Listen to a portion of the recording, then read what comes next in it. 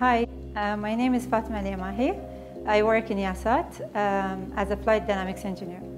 Most of you wouldn't know what does that mean. In simple words, we're the pilots for the satellites. So this is a very unique job in the space industry across the world because there's only like about 500 people working in such a job.